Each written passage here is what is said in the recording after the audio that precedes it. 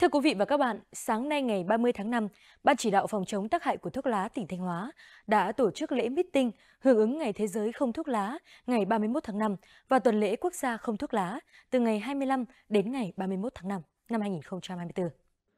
Với chủ đề Bảo vệ trẻ em trước những tác động của ngành công nghiệp thuốc lá, Ban chỉ đạo phòng chống tác hại thuốc lá tỉnh Thanh Hóa kêu gọi các cấp ủy Đảng, chính quyền, các ban ngành đoàn thể, tổ chức xã hội tiếp tục lồng ghép hoạt động phòng chống tác hại thuốc lá trong các phong trào toàn dân đoàn kết xây dựng nông thôn mới đô thị văn minh, toàn dân đoàn kết xây dựng đời sống văn hóa, nhân rộng các mô hình xã phường, thị trấn, cơ quan đơn vị không khói thuốc, đưa quy định cấm hút thuốc lá tại nơi làm việc vào quy chế nội bộ của cơ quan, đơn vị,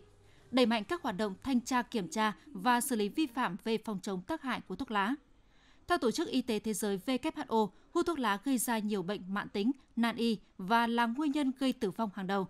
Trên toàn quốc, ước tính có khoảng 19 triệu thanh thiếu niên từ 13 đến 15 tuổi đang hút thuốc lá. Tại Việt Nam năm 2023, tỷ lệ học sinh từ lớp 6 đến lớp 12 sử dụng thuốc lá điện tử là 7%. Tỷ lệ sử dụng thuốc lá điện tử trong học sinh ở nhóm tuổi 13 đến 15 tăng từ 3,5% năm 2022 lên 8% năm 2023.